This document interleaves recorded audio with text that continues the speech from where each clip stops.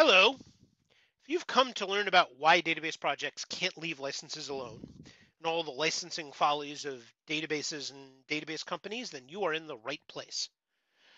My name is Josh Berkus. I work for Red Hat for the Open Source Practice Office, but I'm not doing this presentation for Red Hat. Instead, I'm doing this presentation for me because I've been a database geek for a long time and I've been a licensing geek for almost as long. What you can get from that is, well, I'm old, but also I'm a bit pedantic, and you are about to get the benefit of that. But before we go into ancient history, let's go into recent history, namely 2018. Because in 2018, there were a number of announcements and a number of controversies and a huge stir among technical social media and a lot of people getting angry and getting into arguments on Twitter, starting with Redis, who announced the Commons Clause, which they were adding to a bunch of their code. And people found this very controversial. And then MongoDB, who changed their open source license from the AGPL to a brand new license they'd written called the SSPL, which people had a lot of opinions about. And then Confluent took a bunch of their modules around Kafka and changed them from an open source license to a proprietary license. And then CockroachDB took the whole database engine that used to be open source and relicensed it as a proprietary sort of time delay source release license. And a lot of people were asking, why all these announcements and why are people making all of these changes? And most of all, why is it always databases? Well, us old database geeks were not surprised by this. I mean, Monty may look a little surprised in this picture, but believe me, he's not. He's seen more of this than I have, which I'll go into in a minute. But we've seen this before. In fact, database companies have always tinkered with licenses all the time. They can't leave them alone. We could also say this is databases making bad license decisions since 2000. But before we go into bad licensing decisions, let's go into good licensing decisions, or at least normal ones, right? When you start in regular open source project, non-database, regular open source company, how do you do it, right? It's a pretty simple path. First, you develop in private, you do maybe some proprietary development because you haven't released it yet, and then you launch the project. Maybe you launch your company at the same time. You choose a popular open source license that fits with your goals and with your business model. Then you try to build an ecosystem and a community around that project and around your products. Maybe down the line you have to rev the license to the next release of the license, next version of the license. Maybe you get acquired or you IPO and you have to change the licensing on a few modules, but mostly you pick a license, you stick with it, you don't change a lot of things. It's pretty simple. And that's actually good because license stability is good. And license stability is good because a license is not just a license. Licenses are a social contract with you and your community. Licenses set financial expectations for the businesses in your commercial ecosystem, as well as the legal conventions around who can copy the code and who can modify it and everything else. So when you make changes to a license, you are changing all of those things at once. It is intensely disruptive, which is why you generally don't want to do it. Instead, pick a popular license, change as little as possible. If you do have to change it, then socialize each change well in advance, and abort license changes if they are harmful. The alternative involves getting a lot of angry emails and a lot of angry direct messages from your partners and from members of your ecosystem and from your community. And then there's the database way, which is complicated. Now, every database starts as a fork of another database, or almost every database, and then there's a whole bunch of other things that go on with different licenses and unapproved licenses and multiple versions of licenses and client modules under a different license and maybe even taking the whole thing proprietary again. But rather than discuss this in theory, let's talk about a few examples. And of course, we can't talk about open source databases without talking about MySQL. Now, if you've been around for a while, you might know that MySQL, as originally released, was not open source. In 1995, it was released under a license that was free for personal use, but you had to have a contract for commercial use. This kind of licensing is known as shareware, and it has a long and broad tradition going back in the software world. It's still used today. Now, MySQL allegedly had some code from MSQL, according to some people who were there at the time. I don't really know. That was also shareware. Thus, every database is a fork of another database. But that doesn't really matter for their licensing. So then in 2000, things changed. They re-released MySQL as GPL version 2. And Monty became a huge champion of the GPL and free software. Now, the database client was under the LGPL to make it compatible with differently licensed programming languages and clients and tools. But even though Monty was a big champion of freeware, MySQL AB, the company, promoted this idea that if you were doing open source hacking, then you could use the GPL version of MySQL. But if you were using MySQL in a business, however you were using it, you needed to get a commercial license from them. And this scheme was called dual license. Now you will notice that these terms sound very similar to what I earlier called shareware. And it is similar. But dual licensing has been around for quite a while as one of the primary ways to make money off of open source. Which was fine until 2004 when they suddenly, and by suddenly I mean in a minor update, changed the license of the database client to GPL 2.0. And this caused a lot of pushback and gnashing of teeth because they also introduced an enterprise edition. They had to add this FOSS exception thing. The community manager got intensely frustrated and walked out of the company. And the big issue about this is that probably 2/3, 3/4 of the developers who work with MySQL were writing in PHP. And one of the licenses that is not compatible with the GPL, at the time anyway, was the PHP license. So suddenly, the majority of MySQL's developer audience could no longer use the database. And so they had to add this thing called a PHP exception. But after a while, they found out that wasn't good enough. So they added this FOSS exception to cover other open source in order to allow them to still use the database, even though everything was GPL now. And I'll give you a hint. If you find yourself doing something like this, you've made a bad decision somewhere up the line. And maybe it's time to stop and take 3 steps back and revisit your goals. Now, while MySQL is the best known open source database, it's not the oldest. Let's talk about Ingress. Now, Ingress is maybe the second database, relational database out there. 1974, started at UC Berkeley, got spun out to a for-profit Ingress Corporation, 1980, then got acquired by Ask, then that got acquired by Computer Associates. So it has been around the block. 30 years of history before 2004, it went open source. However, it didn't get released under any of the licenses that were popular at the time. It got released under a brand new license written by Computer Associates called the Trusted Open Source License. It was sort of Apache Mozilla-ish, but different. And now they did submit this to the OSI and they did get the license approved. But even though it was approved, this one license that was only used for 2 projects anywhere, wasn't even used elsewhere in CA, gave people a lot of trouble. They weren't familiar with the license. They didn't understand it. Developers were nervous about it. Users were nervous about it. And as a result, it became a big inhibition to Ingress getting the kind of adoption that MySQL and PostgreSQL were seeing. So in 2005, CA spun off Ingress to Ingress Corporation. No, not that Ingress Corporation, not the one from the 80s. That was gone. This is a brand new Ingress Corporation, coincidentally with the same name. And that Ingress Corporation reevaluated and took 2 steps back and then re-released Ingress under the GPL version 2. Now, it's under popular open source license. That should be the end of our story. Except that they forgot to socialize the license change with an important group of people, namely the Ingress developers, many of whom were actually very anti-GPL, and they were very loudly anti-GPL. And as a result, the change to the GPL did not really do Ingress any good in terms of adoption. So the database hung around for a while, went into sort of a decline, never really saw a lot of popularity in open source until in 2010 they had their last open source release, and by 2017 it had been combined with another database and released under a proprietary license called ActianX. Now, one last old database before we get into newer stuff. Interbase, great database, was released as open source. Weirdly, the name was not released also, so they had to rename it into Firebird database. The open source version, that is.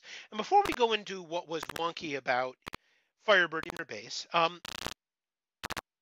I need to introduce a term that is often used in license review. Now, if you watch a lot of Python, you have probably seen the sketch with Eric Idle and John Cleese, where Eric Idle is trying to get a license for his pet fish. And as part of the sketch, he hands John Cleese a cat license, and John Cleese famously said, "That's not a cat license. That's a dog license where you crossed dog out and wrote cat on it in crayon." And thus originated the term crayon license, because a lot of companies seem to be unable to resist taking a popular, well-known, well-understood license and just modifying it a little to make it their own, thus leading to problems. Now, how this relates to Interbase Firebird here is it was released under two different licenses.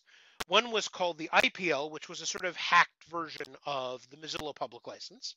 And then it was called the IDPL, which applied to different parts of Firebird's code, which was also a hacked version of the MPL. So you had two different crayoned versions of the MPL applying to different parts of the code.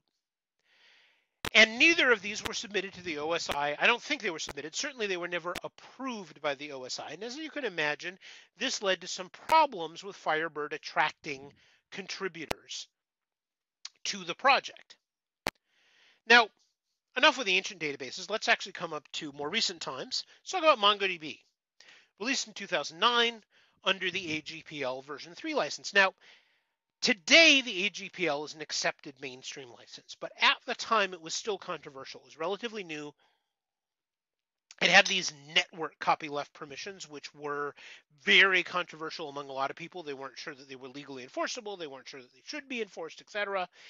And for a startup, there was also the controversy around combining the AGPL with a contributor license agreement, which then kind of de facto made for a combination where commercial usage by other companies was very, very difficult.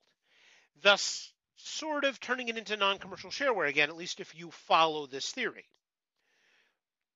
However, that controversy did not, in the end, hurt MongoDB at all. As a matter of fact, they were tremendously successful, saw huge adoption, lots of users, and eventually a very, very successful IPO in 2017. Sold lots of stock, made a bunch of money, and their stock has continued to do well after that. But one of the things that comes along when you have a big market cap and lots of stockholders is pressure to constantly increase revenue. And constantly increasing revenue means getting creative, and we're talking about a database company here. So what do you think they did? Yep, of course, a new license. MongoDB released their new version under the server-side public license that they had just drafted. And then they submitted it to the OSI. But here's the thing, the SSPL made some very radical extensions to the domain of copyleft to the things that the license applied to and therefore required to be open source. And this resulted in months, 5 months of intense debate on license review about whether you could make those sorts of changes and whether the wording was good and whether or not you should make those kinds of changes and all these other things. And eventually what happened was MongoDB got really tired of all this debate. A lot of it was fairly acrimonious, so I can understand this. And withdrew the SSPL from consideration, which means that MongoDB is still being released under the SSPL, and it might be open source and it might not be open source, and we just don't know.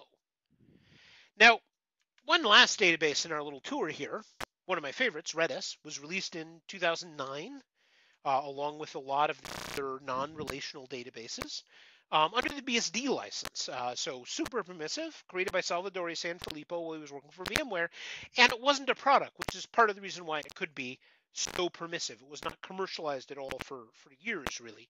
But it did get extremely popular because lots of people liked it, developers liked it, database geeks liked it. I liked it a lot, still like it. And eventually somebody said, hey, this database is so popular, we should create a startup around it. So they did. They launched Redis Labs, and Redis Labs hired Salvatore away from VMware. And they added a bunch of enterprise features to make money, and the enterprise features were not BSD licensed. They were licensed differently from the core engine. Some under the Apache license and some under the AGPL v3 license. See, there's the AGPL again. And that was okay for a couple of years. People were used to that. You know, if they were using the enterprise features, different licenses applied. And then Redis announced this thing called the Commons Clause. Let me read you a phrase of the Commons Clause, right? The grant of rights under the license will not include, and the license does not grant to you the right to sell the software. It is non-commercial. This was added as a rider onto the Apache license, you know, Apache plus Commons Clause, and it had a strict non-commercial restriction, allowing Redis Labs to, at the same time, produce both shareware and a Crayon license, which is some kind of an accomplishment. And as a result, they had to then get rid of some FUD and explain, no, the core engine is still BSD. You can still use this. This only applies to the modules.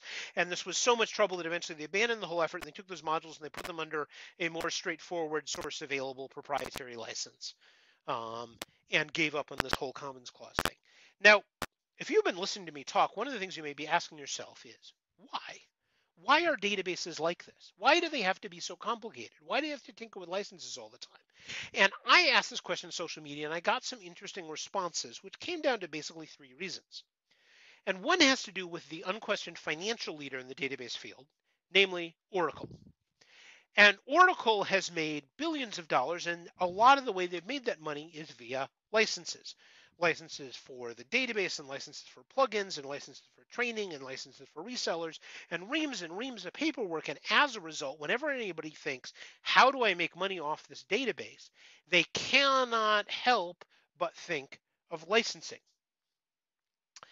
Reason number two has more to do with startups and venture capital, which is, if you look at database startups, they take a long time, an average of about 9 years, to reach an exit strategy, an IPO or an acquisition or whatever.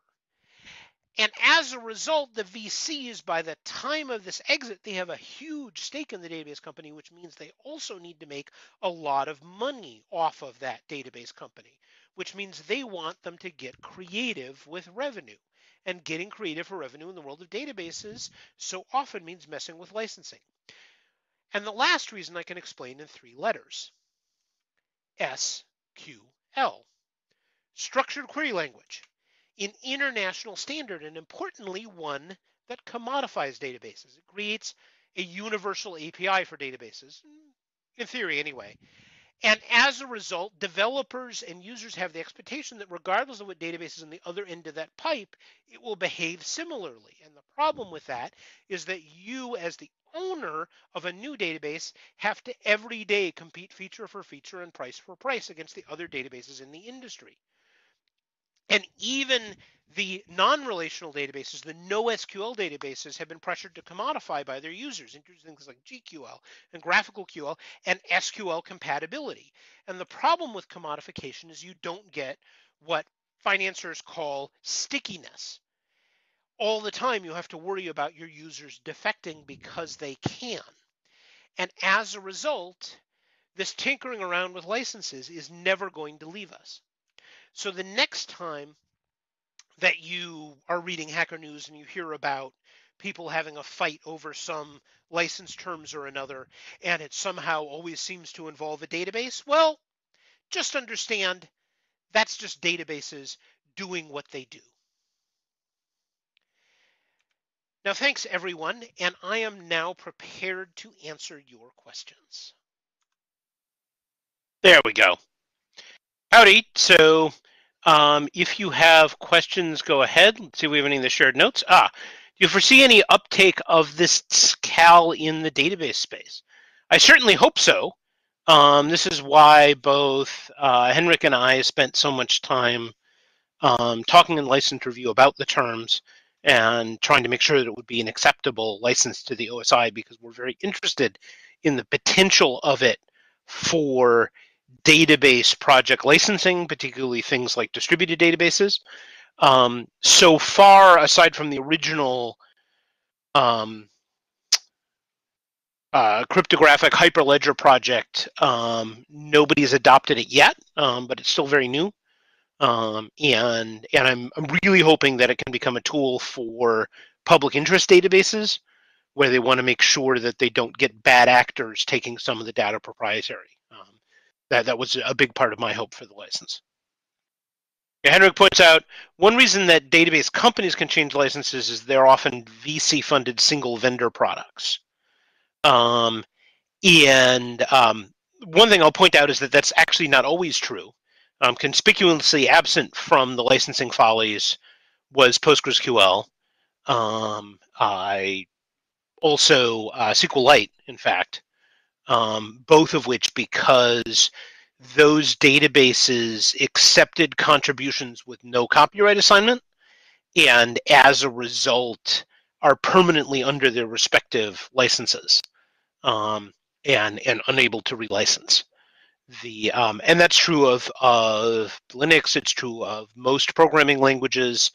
At one point, because the PostgreSQL license has the same material terms as the BSD license, but different language, we looked at changing it to be the BSD 3-clause license to be consistent with other projects. And the amount of effort and the number of people we'd have to track down, some of whom had passed away, so we'd have to track down their estate in order to get them to reassign things, would have been truly nightmarish. So, but Henrik is correct that a lot of this has to do, as I say in my reasons, with venture capital funded projects. Okay, so more questions. Are there any non-VC funded, Ludovic said, are there any non-VC funded database companies which would show that they can fund themselves and not tinker with the licenses? I think you mean in terms of non-VC funded companies, we have plenty of services companies. The database realm has been popular with services companies such as Percona, such as Enterprise DB, such as Second Quadrant, such as there's another multi-database company that's primarily MySQL, but also does a lot of other database systems. I'm not remembering the name right now. As well as some of the big service providers that also offer database support for some open source databases. And for that matter, the web hosts, right? Because clearly for their MySQL and PostgreSQL services, Amazon and Google and Azure have not had to touch the licenses at all. So it is completely possible to make money off of databases without monkeying with licensing. And that's been demonstrated. It's just that you need to go into services and support and hosting if you want to take that route, apparently. Although I would argue that the changes to licenses have not necessarily benefited these VC-funded companies. Does this seem like it's more of an expression of control with CLAs and dual licensing? I suppose a lot of it is about control. I'm relatively, for all of the ones such as MySQL, where I'm familiar with some of the background reasoning that went into the license change, it's very revenue motivated. As in, there wasn't a motivation for control outside of creating revenue. In the case of MySQL, it was specifically because of the closed box reseller market, and they wanted to make sure that those people were getting commercial licenses, and that was largely the motivation. So, one more question: what do you think the DB licensing world will look like in 10 years? I think that in the end, most of these databases will end up under some mainstream open source license. Except for some extension of copyleft, which might be Cal, it might be something else. I think there will be more attempts to extend copyleft into the area of data, because for database applications, it's increasingly difficult to differentiate between data and code in terms of how these applications actually work. And so I think we're going to see more extension of copyleft in that area specifically for database applications and database infrastructure. Beyond that, I think, as happened in previous cycles, as happened in the cycle in the mid-aughts, I think a lot of these experiments with non-open source licenses will ultimately die out.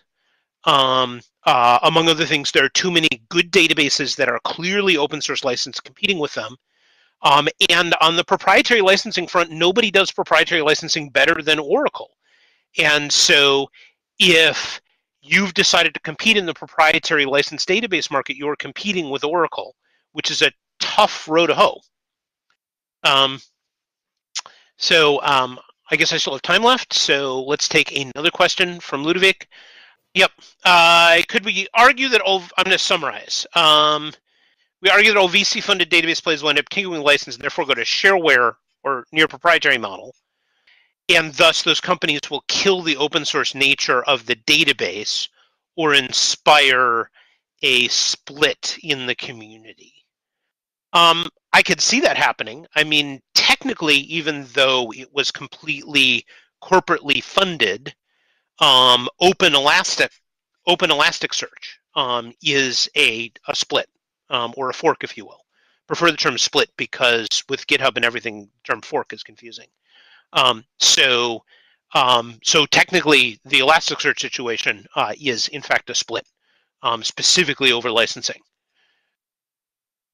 So yeah, we'll probably see some of that. And in the end, the other thing that's going to happen is that some databases are going to die out. People forget. I did an accounting for one of the startups I work with back in 2004, and I think we had 20 financially successful, as in over $10 million SQL databases, most of which are gone now. And a lot of the databases that people are hearing about today ultimately will not survive, or they will merge with something else. So I think we're going to see more winnowing in that respect. And playing, with licenses in a way that offends your users will be a cause of failure for some, but not all of them. So thank you, everybody. I am going to pop over to the Red Hat Open Source in Business hallway session. I hope to see you there. I'll be happy if you think of another question about this, go ahead and take it over there, and I will take it. Thank you very much, everyone, for attending. And this was a lot of fun for me. I hope it was a lot of fun for you. Thank you, Josh. We appreciate your time and effort, and we will see you all in the next sessions. Take care.